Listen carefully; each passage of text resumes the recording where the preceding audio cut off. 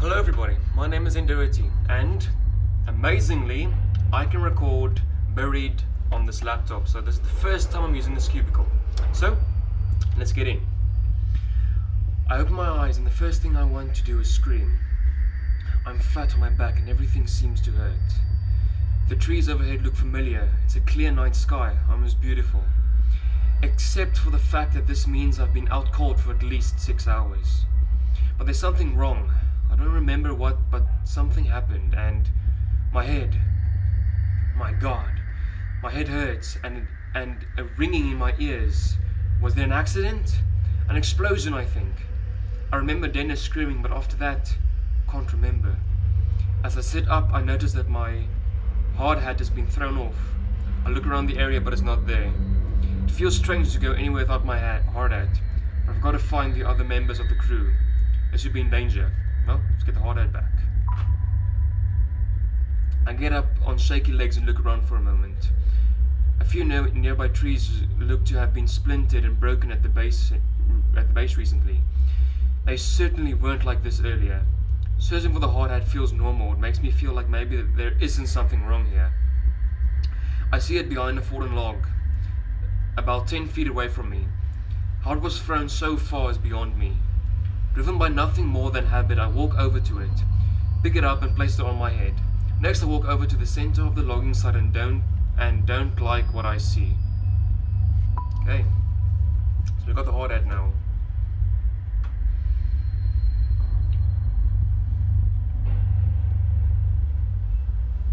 The logging site looks like a bomb has detonated right in the center. I don't know where to start. The one load we had managed to stack on the truck for a day is overturned. The trailer bent and the logs hanging off the back. Where the hell is everyone? My head is killing me and this ringing in my ears. I can't hear anything. No birds, not my footsteps, nothing. Makes me wonder if I hit my head after my hard hat flew off. I run through a quick mental checklist to make sure my brain is still working. My name is Roger Hastings. I'm 41 years old. The year is 2017. I own a small logging company and we've been logging in the strip of Kentucky woodland for almost a month now. Okay, so my brain works, that's a relief. But it also makes me fearful because something is certainly not right here. I look around the logging site, my mind trying to figure out what has happened. Just about every piece of equipment has overturned or tilted. Okay, so obviously we can see the truck right now, so let's rather just look at the debris. There are bits of debris everywhere. There are fragments of the 5-gallon bucket I keep our work rags in. A loose salt chain and an overturned gas canister. Had there been an explosion, all of that fuel inside would have set a fire, but there's no charring, no burning, nothing. I walked through the area where Dennis had been working. From the looks of it, he'd been moving slowly. He'd only taken down 4 trees today. His metal lunchbox was open and indicated that he had been taking an early break. But he's not here. No one is. Where the hell is everyone? I could try to make a call on my cell phone, but its battery is already running low. Not that it matters. The reception is crap out here. Well, let's yell out. It's not going to waste the battery. Hey guys, where is everyone? Tony, Dennis, Frank, Joe. That's 4 random names, but the names fall flat among the wreckage. I get nothing back other than scaring away a few birds overhead. Might as well start walking and try to find some answers. The highway is almost a mile back through the woods, down the gravel road we used to reach the site. Maybe the crew ran that way for help. But why would they have left me? Were they scared? Out of sorts? Maybe I can catch up to them, but with my truck turned over on its side, it looks like I'd be walking. My God, I can't even remember what I was doing before waking up on my back. Wait, what's that underneath the bulldozer? My God, it's a leg. It has to be either Tony or Dennis. The dozer looks unstable, like it might roll. Like it might roll some more. Might not be safe to get close, but at the same time I can't just leave him there. Oh, I'm not gonna go near that thing. There's no use putting myself at risk. That thing could tumble again. It's pretty clear that he didn't survive. damn. He had 2 kids too, both sons. In my shock, I stumbled back, suddenly tripping over a stray log behind me. The hard hat I'm wearing collides with it as it falls, doing its job. Thank goodness. Thank goodness. Collides. Okay. But that's more startling is realization that Tony is dead. I can't stay there. I have to find Dennis, Frank, and Joe. I have to find out what happened here. Well, let's continue. Okay, so let's continue.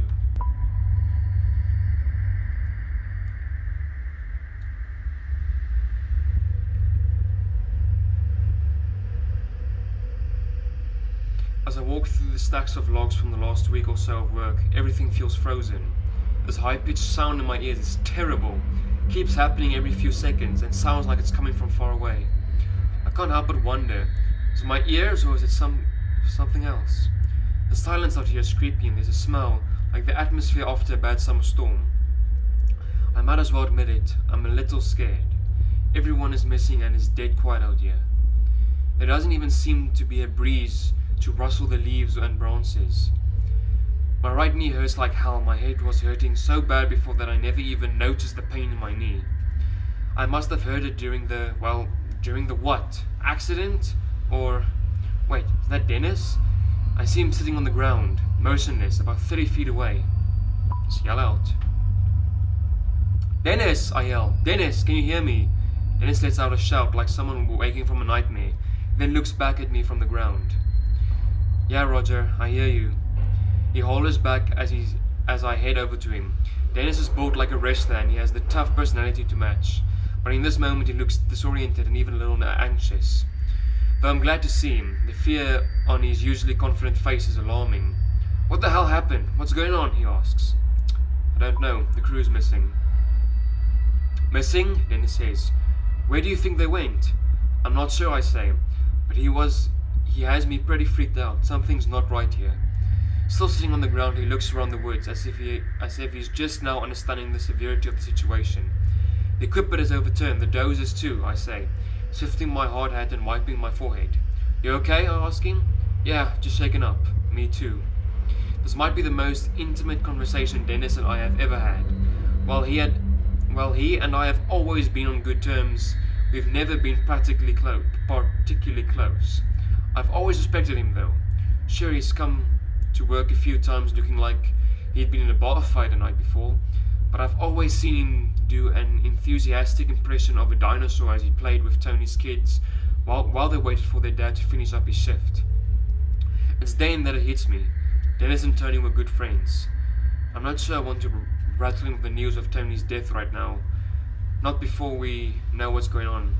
But he has the right to know. Yes, he does. Tony is dead. You're up front with Dennis about Tony. Dennis' eyes fixate on me, startled. He was crushed under the dozer, I say. Dennis pauses for a moment, like he's trying to understand what I said. His eyes narrow and his bottom lip quivers. Shit, he says. And I can tell that he is fighting back tears, and Tony had been tight, almost like brothers. Hey, he adds quickly, as if trying to escape the reality of Tony's death. Did you see that light? No, I say. What did you see? I don't even know, Roger, he says. It was like this flare of white light that came right up out of the ground, like an explosion. So there was an explosion, I say. Maybe it was some equipment, or this was no equipment, Dennis interrupts. Agitated. This huge ball of light came right out of the damn ground. Okay, well, where did it go? It just shot up into the sky until it was out of sight. When? I'm not sure, he answers, but I had finished about 10 trees for the day and was about to top one. That's when it happened. You were almost done with 10 trees, I ask? Yeah, he says, looking at the ground. You know, I wouldn't want to take a lunch break until it was done. And that's when the light blew up. Why? Why? You don't believe me? Just checking, what is that, 3 minutes? Yeah. Well, I believe you. You believed Dennis' story. He saw what he saw. I think to myself, he has no reason to lie about this. My God, are you okay? Yeah, I'm fine, he says. But if I'm being honest, it scared me pretty bad. And if it's all the same to you, I'd like to get the hell out of here. We both stand up and start heading towards the road. It isn't until we start moving that I see Dennis is wounded. His right side is coated in blood, the red seeping through his blue work shirt. There are splatters of it here and there, but also a very large red splotch that makes me worry. Are you in a lot of pain? Well, obviously, if it's that bad. So, how'd you get the injury? I'm not sure, Dennis replies. I must have gotten thrown or hurt somehow from that light. It's then that I notice that the strange ringing noise is still flinging in the air. Hey, I say, stopping. Do you hear that high-pitched ringing noise every once in a while? Dennis looks scared when I ask him this question and he just nods. I thought it was just me, he says. He looks out of the sorts and uncertain. I've never seen him like this before. It's obvious that he's looking for some reassurance. Even though I'm his boss, there's something very unnerving about this. We'll be okay. It's probably nothing. Yeah, it is probably nothing. It's probably just, like the explosion or something. Let's be realistic, I tell myself. I might as well try to be empathetic. Out here in the middle of these woods, the ringing could be anything. Maybe a car alarm from through the woods or something. Still, even my passive comment seems to have reassured Dennis. He looks a bit calmer, more relaxed. Both start moving forward and don't say another word. We both, okay. Did you try to call Frank? Dennis asks. I know we had the cell on him today. Not yet. Luckily I still have some battery left. I pull out my cell and call Frank. Happy I didn't make that call to Dennis earlier. Thank goodness. It rings but he doesn't pick up. But then I hear his phone go off, behind the stack of logs. Dennis and I give each other a look. As the phone goes to voicemail, I hang up, and we walk behind the logs to find Frank's phone on the ground, abandoned. We look around for Frank, but nothing, not a single trace. It's then that I notice something really odd, a 10-foot wide hole in the ground, right near where the phone was. But there's no stray piles of removed dirt or rocks. It's clean, smoothly dug, cutting into the earth, wide but only a few feet deep. Only a few feet deep. It looks unnatural, like the ground was deleted, no shovels or diggers used. Dennis walks over to it. This looks like the same kind of hole where I saw that light come from the ground. He musses to himself. I say nothing, my mind's spinning, but I don't know what to think. We need to get out of here, Dennis mutters. At that moment, that ringing noise carries through the forest again, sending a shiver down my spine. Dennis is right, there's something strange going on, and we might not be safe here. But that ringing sound could be a clue to wherever the rest of the crew went. Okay, well, I think it's nothing, so I think, let's just get it as far as possible away from this place. We decide to avoid the sound. With that, we turn and start walking to the west, in the direction that I'm pretty certain leads to the road. Let's continue.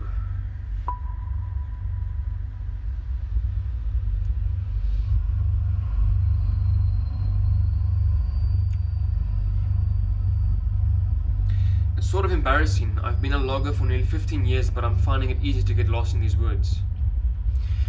The trees are so thick in places that the moonlight doesn't even reach the ground. It's easy to get turned around. My only hope is that I can find the overgrown dirt road that will lead us back to the highway. You sure we headed the right way? Dennis asks. Pretty sure, I say. I turn to him and see that he's clearly in pain. It's at this moment that we come upon another one of these smooth holes. This one is even stranger because a nearby tree also has a chunk cut out of it. The arc goes smoothly through the ground and then up through the trunk, like a cartoon wrecking ball blasted through both of them. What the hell are these things? Dennis whispers to himself. He takes a step down into the hole, his boots creating imperfections in the shape, like footprints in the sand dome. Well, while he's exploring that side, I think a perimeter will do us good. I walk along the edge, each step sending pebbles down into the hole and ruining its perfect shape. I'm amazed at how smooth it is. Even rocks that were under the earth have been sheared to fit the spherical shape. But as I'm noticing this, I notice Dennis's feet start to sag. Dennis!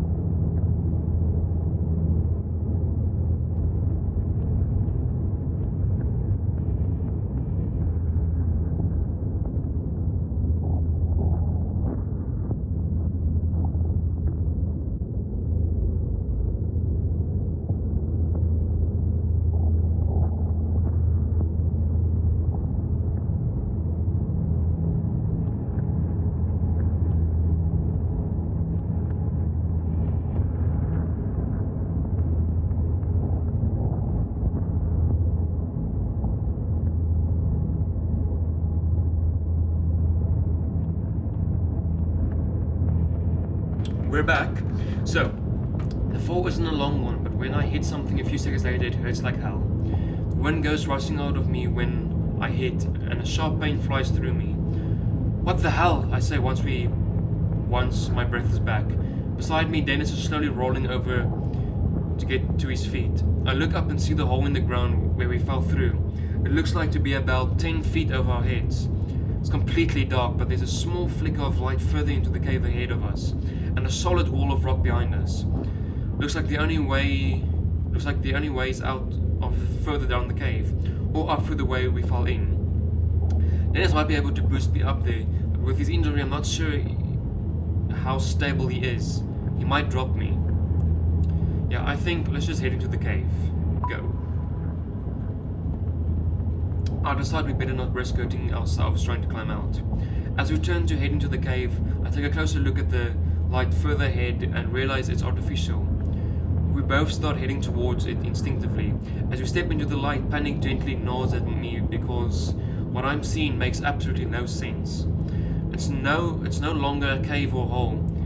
It's a long, sparsely lit corridor. Well, that is scary. Just checking. Okay, 8 minutes. Let's continue.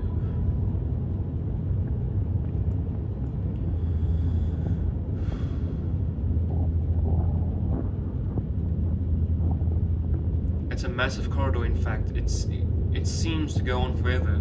This corridor is mostly dark with emergency lights every 10 feet or so. I turn to my left and see that there's a door which appears to lead upwards to the outside, but it's locked tight. I push as hard as I can, but no luck. Nair's happy with this, I say. He comes over and we both try to kick the door open, but it doesn't budge. For some reason, someone doesn't want people getting out of here. Looks like we're headed down the hallway. Well, it is long, so I don't know why go quiet. I'm eager to figure out what's going on here. Our footsteps echo loudly in the dust and the dirt. Dennis leans on me for support. If there is anyone here, it's not like we're trying to be quiet and stealthy with the intention of sticking up on them. If anyone is listening, they definitely know we're here now. As I carry Dennis to the far end of this otherwise featureless place, I see a flight of concrete stairs leading down. I have to sit Dennis down on the floor. His weight is killing me. Dennis, are you okay? Stop worrying, man, he says. I'll be okay. I just need a minute to rest. But looking at him, I'm not so sure. I can still hear the ringing noise every so often, coming from somewhere in here. I look ahead at the concrete stairs, pointing towards them so that Dennis sees them. Can you make it down those stairs, I ask? He stands up slowly and is visibly making an effort to not fall back down. Yeah, he says, and sounds a little irritated. He starts for the stairs without me, and I've noticed, and I've no choice but to follow. We approach the stairs, and by just looking at them, I get the sense that we're crossing some sort of line here. There may very well be no way back. Well, continue.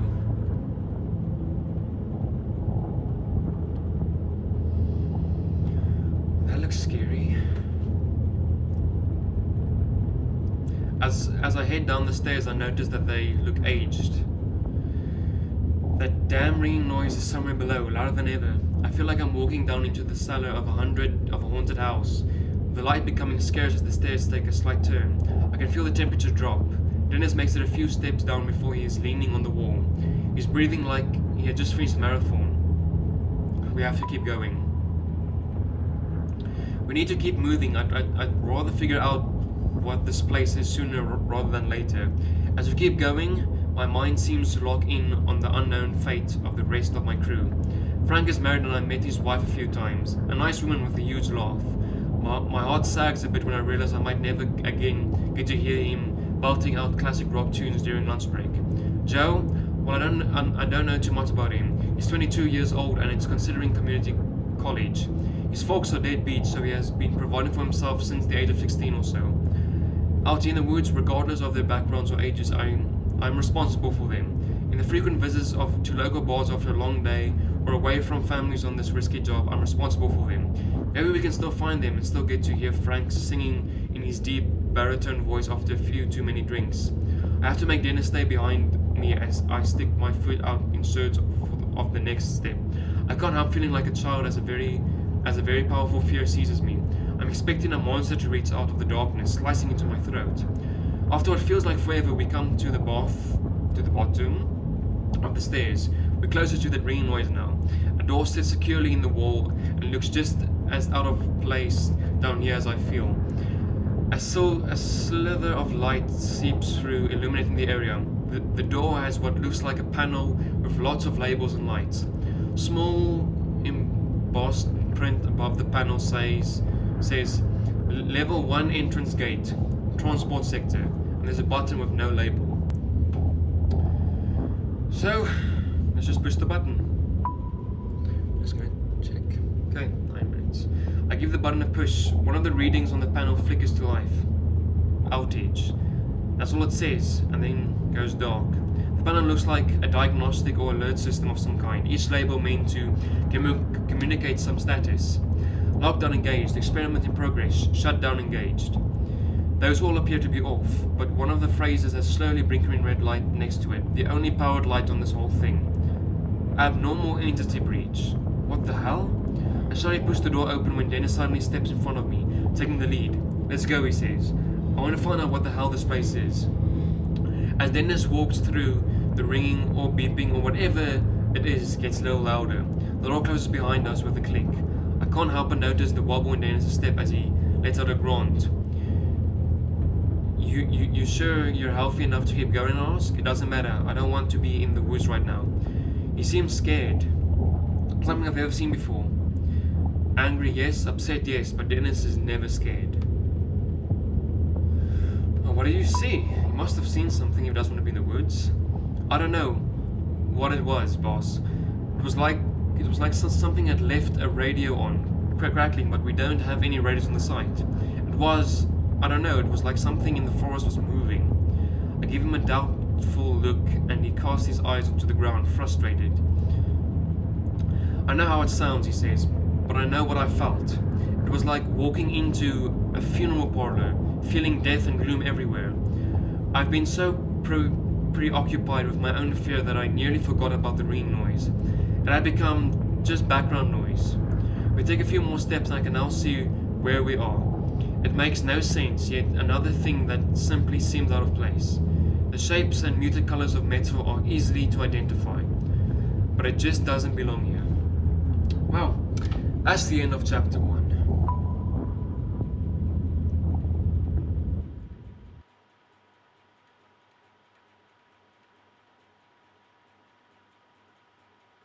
Respect the dead. You and 36% of players left Tony's body where you found it. Secrets. You and 76% of players were upfront with Dennis about Tony's death. Trust. You and 55% told Dennis you believed his story. Curiosity.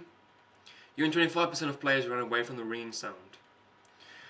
Well, so far we did not do so well. Well, it depends, you know, if this means we are average or unique, but I think, yeah, really good story. So, I'll leave it here. If you like this video, leave a like. If you would like to share it, sharing is caring. And if you'd like to follow the story, stay tuned, because chapter 2 will definitely come extremely, very soon. So, I'll see you all in the next video. Bye-bye.